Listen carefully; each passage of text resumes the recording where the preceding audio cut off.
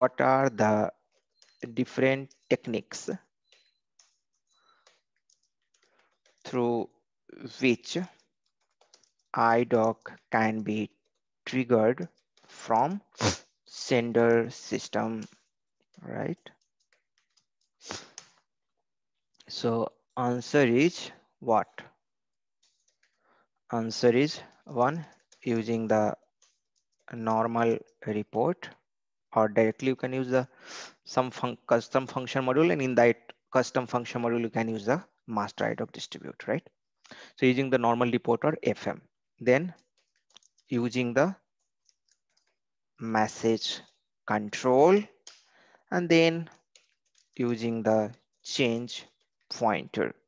So these are the three popular technique, okay, generally getting used in order to trigger the outbound IDOC. Okay, these are the three popular technique we are having in order to trigger the outbound IDOC. Okay.